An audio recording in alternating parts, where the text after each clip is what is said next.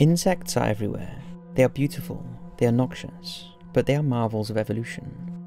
Current estimates of their history, which are always susceptible to revision, place their appearance in the fossil records at 480 million years ago. In that time, they have become the essential threads for the foundation of life. They knit together the fabric of ecology. They fertilize our crops, they feed other organisms that in turn feed other organisms up the chain of life to us. These mostly tiny things are marvels of evolutionary engineering. All of their inner anatomy, their muscles, circulatory systems, and their nervous systems are encased in a hard shell. If not for these physical constraints on such an adaptive strategy, they could have become the dominant life form on Earth. As it is, they are among the most numerous. But suppose they became extinct, perhaps all of them, or perhaps just many of them, what would the world look like? Here are 5 things to think about as we face the coming insect apocalypse, and what would happen if they all just disappeared. Sit back and enjoy. What's happening? We have probably all heard about the phenomena amongst honeybees called colony collapse disorder, which first began to attract widespread attention in 2006. This was not a new phenomenon because it had been occasionally noticed in apiculture, and first became prominent in 1918 and 1919, but it began to spread rapidly and widely early in the 21st century. It was initially blamed on mites that are peculiar to honeybees, or a virus, and then also on certain pesticides called neonicotinoids. In CCD, worker bees suddenly, sometimes overnight, abandon a hive, leaving just the queen and a few caretaker bees for the larvae. And while the losses of honeybee hives have been catastrophic for some beekeepers and various sectors of agriculture, we are now discovering that almost all insects are in fact experiencing dramatic population collapses. The realization that the insect population was also declining was discovered by Soon Boy Rees, a Danish high school science and math teacher, who happened to notice one day while on a trip with his son that they had driven for miles without his car windshield becoming covered with smashed insects. And this made him curious because he could remember when summer trips would require stopping every few miles to wash squished insects off the car, so he decided to look into the matter. Fortunately, he was not alone in noticing this phenomenon. Researchers in the US had already noted that the monarch butterfly population had declined by 90% in just 20 years.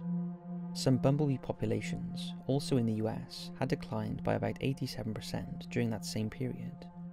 A study by a small German entomological society had concluded in 2016 that insect populations had dropped by 75 to 82% in just 27 years.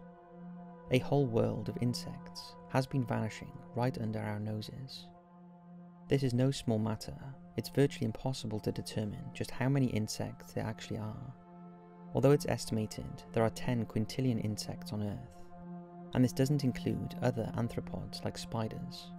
It's estimated that spiders alone consume between 400 million and 800 million metric tons of insects each year, and that's just a small fraction of the total biomass of insects.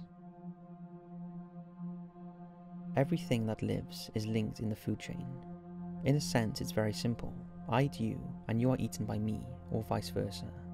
This is because all living organisms are simply delivery packages for DNA. DNA is a complex polymer, a long strand of molecules that repeats itself again and again, and it has no purpose other than to make more of itself. This is fundamentally what life is. But this compulsively self-replicating molecule has managed to invert an endless variety of ways in which to make this replication happen. This is why we do not see microbes everywhere, although they are in fact everywhere, but also elephants and whales and tigers and pandas and humans and insects. This is because this web of competing and battling DNA naturally establishes a tentative and precarious balance in which each DNA package finds a role that preserves its own survival, and this is what we call ecology. Perhaps ironically, all of this competing DNA ends up relying on all the other competing DNA for survival, because everything is struggling to compete for survival with everything else, and a very delicate balance is reached. This touches each of us because insects and other animals are of course part of this complex web of life, and one of the many functions they perform is pollination. Estimates vary regarding just how essential insects are to our food supply, but according to Metafact, about 115 food crops are at least somewhat dependent on animal pollination. To be more precise, approximately 78% of food crops in temperature regions and 94% of food crops in tropical regions are dependent on animal pollination, mostly via insects, although not necessarily specifically by bees. Even so, this is more than enough to cause great hardship and famine if insects were to drastically decline in numbers. Waste management. Millions of organisms die every day, and then they rot and are consumed, and in this manner their basic ingredients are returned to the web of life. Insects, of course, play a significant role in this by feeding directly on dead animal tissue, or laying eggs on this material and speeding up the recycling of these substances. If insects were to disappear, either largely or even entirely, this process of recycling would continue through the actions of bacteria and fungi, but it would be enormously slowed down. Rotting animal matter and the disease risks that this material entails would accumulate rapidly. Excrement is also consumed and recycled by insects, and again, while bacteria and fungi would continue to act to eliminate this waste, it would be a much slower process and present an increasingly health hazard. Furthermore, many animals higher up the food chain, like reptiles, amphibians, and birds, depend heavily on insects for their own food. Animal protein is easily and quickly digested by the living tissues of other animals, and this is why animals eat other animals. Plant matter can be utilized as food, of course, but it can take a long time to process in metabolic terms, partially because of the tough cellulose that acts as its structural material. Also, plant material often lacks some of the essential amino acids that some animals, like humans, can't synthesize. Even those bird species that feed largely on seeds as adults are still reliant on animal protein, because animal protein serves as a fuel for rapid growth, which is vital for survival. And of course, some birds remain carnivorous throughout their lives. The disappearance or severe decline of insects would eliminate a vital food source for many other animals, and magnify the effects on the ecological web of life as we know it. An increase in pests. A 2015 German study suggested that insect generalists, i.e. those species that can survive in many different environments, increase in numbers, while specialists, those species that require a narrower range of specific conditions, tend to decline. For instance, humans as a species are generalists par excellence because we are omnivores.